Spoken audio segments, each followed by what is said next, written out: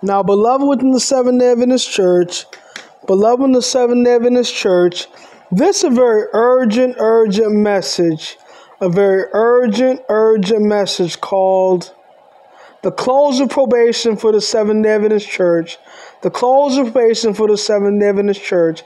The sons of law here through the back door through climate laws. Sons of law already here through the back door through climate laws. Now, beloved in the Adventist Church,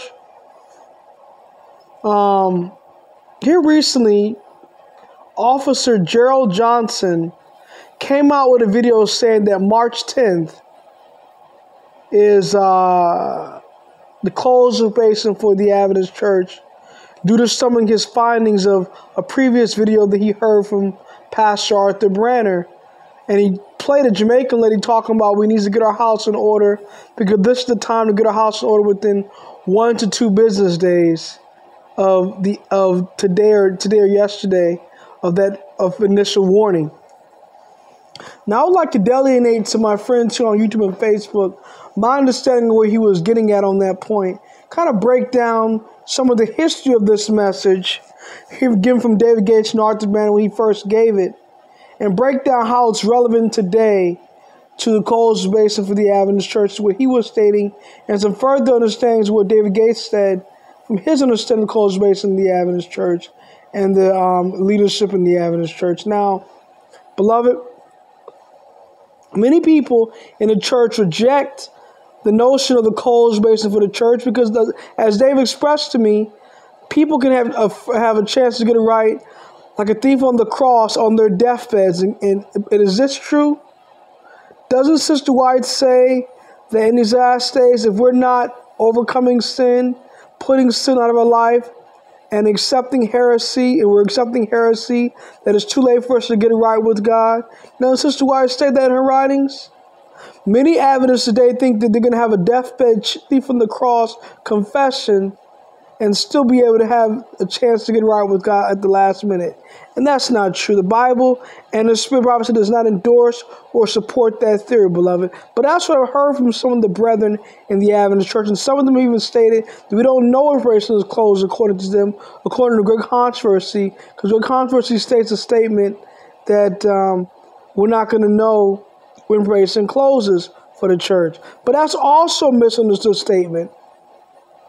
Because according to another statements in the Bible and the Spirit prophecy, probation closes for the church before the Sons of Law crisis. And after Sons of Law crisis, that's when probation is open for the apostate Protestant evangelical churches up until the 7 last plagues, when the loud cry goes out to them from those who remain within the Seventh-day Adventist Church and are true and faithful, or in the Seventh-day Adventist truth, even while being disfellowship from the brethren, because they stand for truth. Now, beloved in the Adventist Church, think with me for a second. Beloved in the Adventist Church. When it comes to the truth, okay? When it comes to the truth, beloved, in these last days, we must have our lamps trimmed and burning, so our Lord can take us in these last days home with Him. Now, beloved, think with me on this one point. I was thinking about this earlier with the friend today. Now, Climate Action Now was signed into Congress spring 2019, right after the time that David Gates came out with a sermon, even at the door in fall 2018, saying something could happen spring 2019. That's a climate law. That's a Sun's law, but it's on the books, just not enforceable. And then what he said in the sermon is, he said, if something doesn't happen spring 2019 with loss of life legislation, he said, praise the Lord. He said, praise the Lord. But I don't want to make that assumption. What happened in the very next year, spring 2020, March 2020, what happened? COVID-19 popped off, and there was much loss of life. There was travel bans. You couldn't travel out of your state to other states as easily without being tested for COVID and having checkpoints, beloved.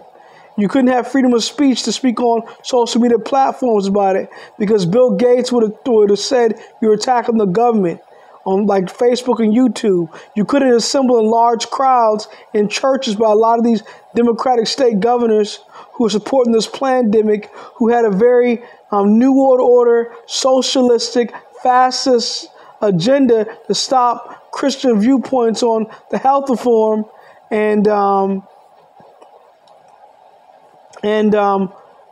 church attendance, beloved, in the Adventist Church.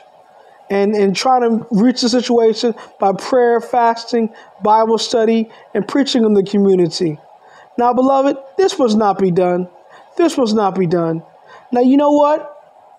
What happened in spring 2021? Well, in spring 2021, in the winter of spring 2020, right before the spring, on March 20th, 2021, the Paris Climate Accord was signed by Joe Biden, who's, by the way, a Catholic, who supports Pope Francis Laudato Si on the Paris Climate Accord.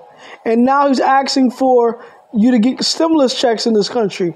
But what is the back burner? It's not going to come without a price. You're not going to be able to get your stimulus checks unless you get your injection that has pork, Moderna pork inside of it. If you're an Adventist, you can't get pork in your bloodstream. So it's an image of the beast on the health crisis. This is why it says in Council of Health, page 506 to 508, it says, as religious aggression diversity our nation, Adventists become intelligent to diseases, causes, its mentioned the script, and they shall find a work anywhere. Now, beloved, this must not be done. We should not be forced to get injections against their conscience and putting unclean meat in their bloodstream just to get stimulus checks, which leads to a Sunday law legislation. That's the son's law through the back door, beloved. That's the image of the beast. So that's what's happening with that. And then the sermon that my friend put out about March 10th could be the closest basis for the Adventist Church. From that standpoint, even though I believe it's going to fully close by members who endorse apostasy spring 2022, like David Gates stated, I believe that's the initial sign. But I believe the message given by my friend Gerald Johnson on the issue was like the 1843 date that the Millerites gave right before fall 1844, and October 22, 1844, to test the sincerity of God's people. So, beloved, get ready. This is the gathering and scattering. We're in the 2520 scattering of God's people. The gathering was in 1844 of his people as a church. The scattering was in 70 A.D. when Jerusalem, the Jewish church, was scattered by persecution of the Romans in their country. When they came into the Israel and hacked up the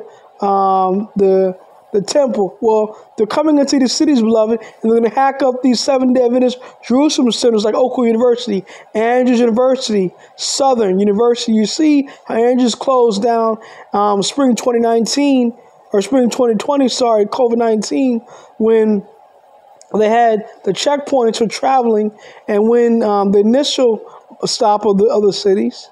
And so the people that close their eyes in Zion that says, my Lord delayeth his coming. Pray for them, beloved. They can receive the still of God, not the mark of the beast. Most congregating Father, please have you in the kingdom, at the lost one. Please do let them read the Bible and the spirit of prophecy. Please let them not be deceived by the Antichrist and Joe Biden's administration and receiving these stimulus checks and these injections just to get the mark of the beast, because we're coming to a time when you can't buy and sell unless you have the mark of the beast. In Jesus Christ, my prayer, man. Fear not, for God bless you, family.